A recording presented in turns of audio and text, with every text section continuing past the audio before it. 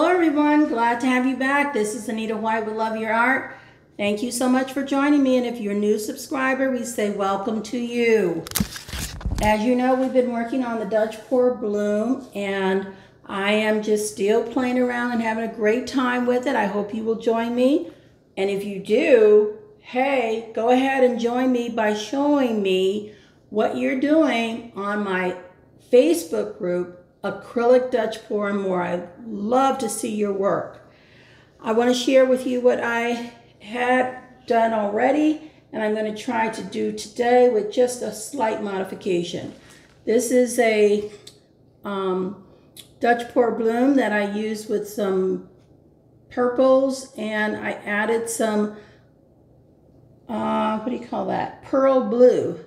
And you can see the hints of pearl blue through there. Today, I'm going to be using some of these same colors, but I'm not going to put the pearl blue in with them. That's the Amsterdam pearl blue, but we will announce what colors we're using. We have the Blickrylic titanium, our Mars black that we have for our base color. And we've already put that down, so we're going to start with putting our layering colors in. Just want to wipe around the edges here. Make sure we have this nice and secured. We have a spinner here that we have this on, and we are going to pop our air bubbles as well as look for foreign debris that may interfere with our outcomes. And again, this is the Blickrylic Mars Black that we have for the base. And should you need to refer to any of the colors that I use, always go to the description box. They're listed there. So, to begin with, we have the Amsterdam Permanent Blue Violet with Arteza's Pearl Royal Purple, Arteza's Pearl Lilac, and the Amsterdam Pearl Violet. Those will be our colors for today on this Mars Black base. So let's do it. We start in the center here with a nice petal of the first color. This is the Permanent Blue Violet. This is the Arteza Pearl Royal Purple. So pretty. And we also have the Arteza Pearl Lilac. Let's get that open. Give it a nice squeeze. It's a beautiful, beautiful color. And we have our Pearl Violet. I'm going to put just a little bit there. Come back with a little bit of Pearl Violet. All right, we got it. It's here. These are the colors we're using. And we're going to torch.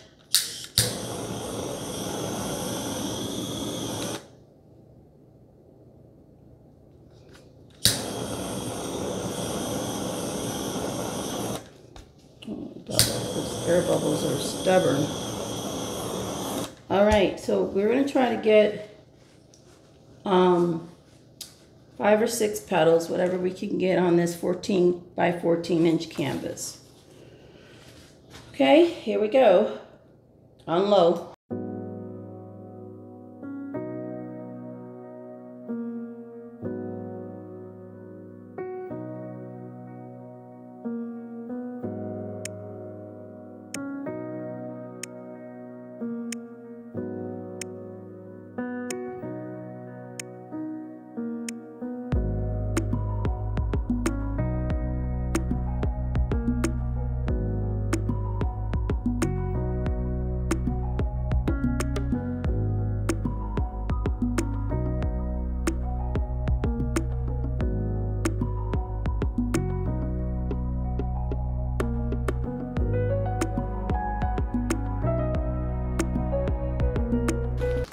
So pretty.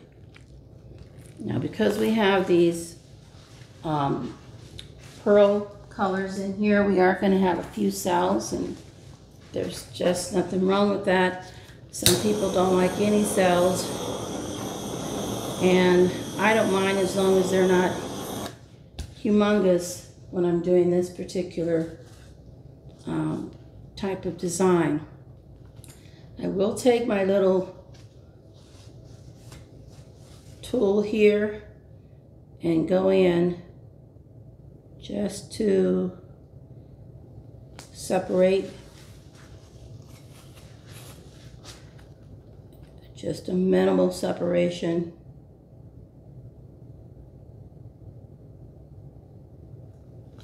It's pretty. I'm going to take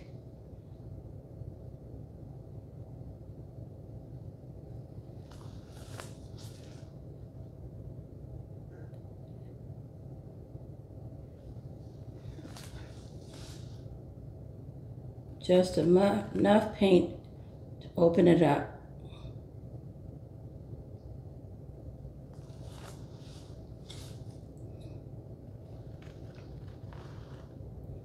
It's really pretty to me. And wow, very pretty. Very, very pretty, guys. Okay, we just make certain that this is stable on our spinner. I have it taped, and the 14 by 14 inch canvas fits very nicely on top of the spinner I use. Just a light torch, and I want to make sure I can open this up a little more.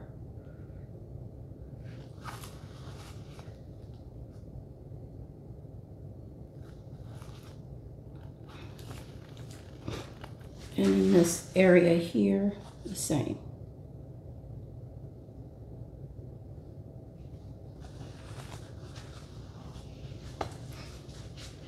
All right, we're going to spin this, see where it takes us. Just a gentle spin at first.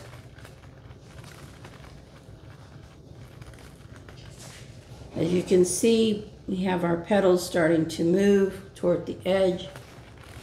And we want to make certain that they continue to move clear across the canvas on all sides. Go the opposite direction. Excuse me.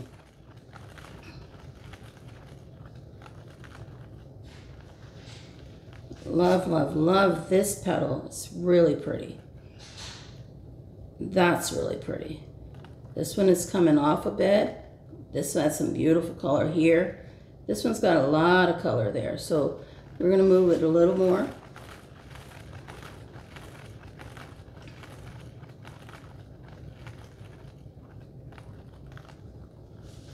Oh yeah. Oh yeah. Let's see if we can maybe shape this up a little bit here.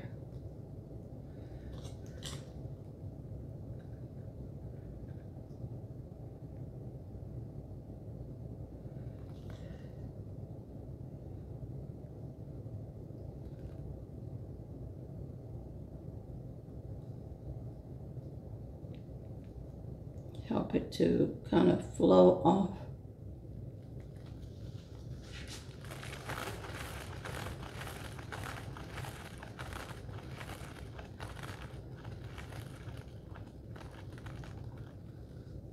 Oh my gosh, that's just beautiful.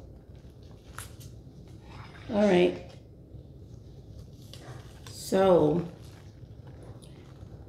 I really want to get this. There you go. Just tapping that out a little bit.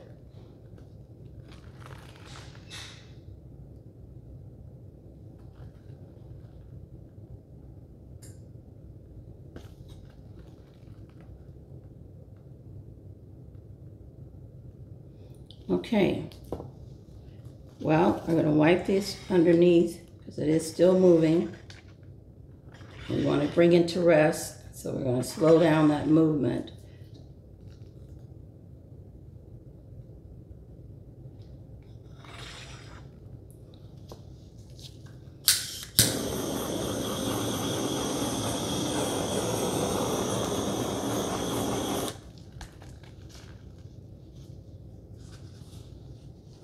And because flowers aren't perfect, we don't have to have them look perfect, but I do try to get it as close as I can to having a neat look. This can stay just like it is if you don't want anything to happen in the middle. I tend to try to play with that middle with the balloon. Excuse me. And I'm going to do that now just to see if we can pull this to make the nucleus of the flower look a little bit more collective with the petals. And all I'm doing is taking a balloon. Excuse me, I have allergy issues right now. I'm going to take the balloon and just gently place it in the center here and gently lift it.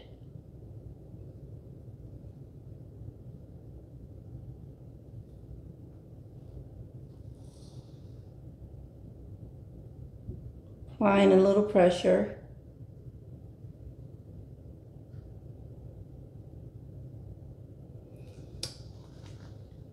That's very pretty. And what it did is it actually brings up the colors that are underneath there that we started off with, our layering colors, brings them up to a peak. I think I had it a little further up, and I need to have it a little further back where my pressure was applied. So we'll try it again.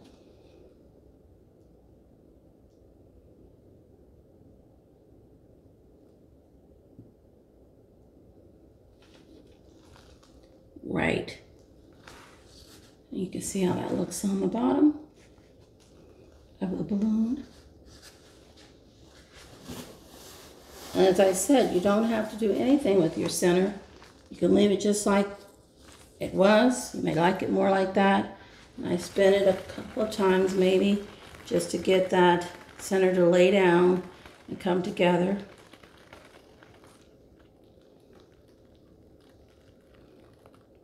So, so pretty. I don't know that I want to spin it anymore. Don't want to lose what we have.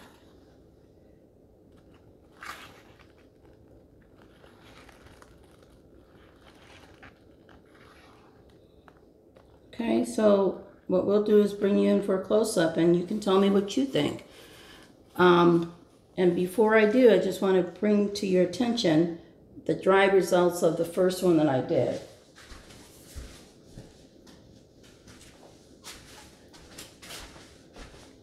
This is the first one I did, and again, it dried beautifully. It has no varnish or resin at this point, but I wanted to share it with you because I got lots of support and lots of comments on how this came out, and I was real pleased myself. Thank you so much for those of you who commented and shared your feedback. It always helps us to grow when we hear from you. So that was the very first 14 by 14.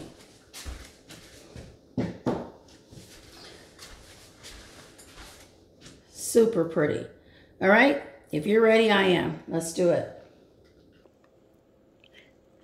All right, everyone, we have our close-up. There's a little glare because we have a light on, but you can see how beautiful these cells are and how this has come out. We're real pleased with it. Love, love, love some of the richness of the color and these gorgeous cells that we see here from the pearl. I think that's the Arteza, what do we call that? Pearl Roll Purple and the Arteza Pearl Lilac and the Amsterdam Pearl Violet. Bringing these together nicely.